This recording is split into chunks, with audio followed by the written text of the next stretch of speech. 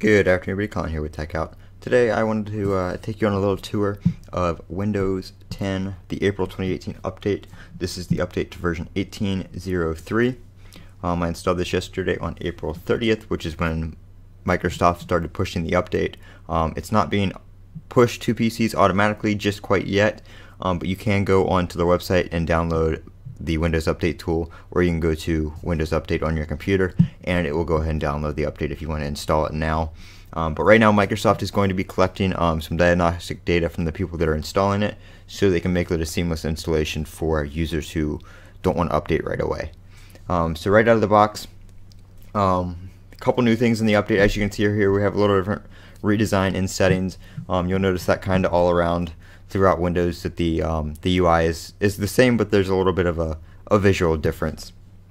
Like I said, version 18.03. So right here you'll notice the focus assist. What this does is allows you to set rules and times for hiding notifications and alarms.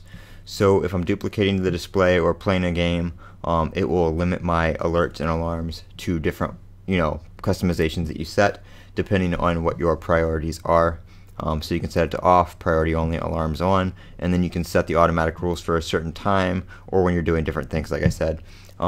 Also, if you go to display settings now, you can hop down here to graphics settings and you can choose different apps.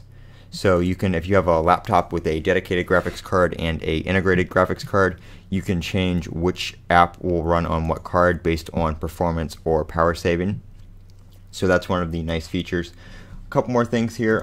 You have up here the task view, which if you have your different windows open, I have 3 monitors so you can't see the other 2, but right here there's no windows open. If I bring something over here to the regular, or to my main monitor that you guys are seeing right here, it'll put all your open windows in one view. And you can also create multiple desktops with multiple sets of windows. If any of you guys are familiar with Mac OS, something similar to that. So you can click on which one you want to open and that'll make it the active window. There's also a timeline feature which I haven't used enough. This only works with Windows apps. I want to say you have to be signed into a Microsoft account for your PC's account. But it'll give you a little timeline over here on the side and your common Windows apps like Office settings, stuff like that that you've used in the past and on other devices that you can open up on this device. Like I said, I'm pretty sure that only works on Windows apps like system apps and Microsoft apps, and you have to be signed into your PC under your Microsoft account, not an offline account, which I am. So that's basically it right now for 18.03. There is one more thing that a lot of people are looking forward to, and that is the sound settings.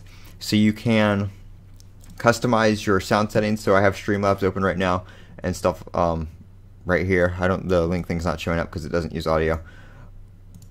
But Streamlabs, so I can set what mic and what output I want to use. So if you're streaming, you can have like Internet Explorer only output to your headphones, so people on your stream won't be able to hear it.